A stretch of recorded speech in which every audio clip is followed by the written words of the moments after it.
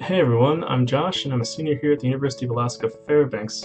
I'm currently a Bachelor of Science Interdisciplinary Studies major with a computer science minor, and I'm going to be finishing my degree this semester, and this is one of the last classes that I'll be taking.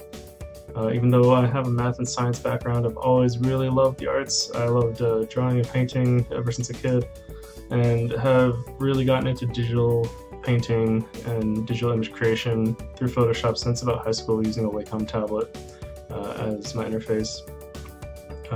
Sometimes doing commissions in between, some illustrations and stuff.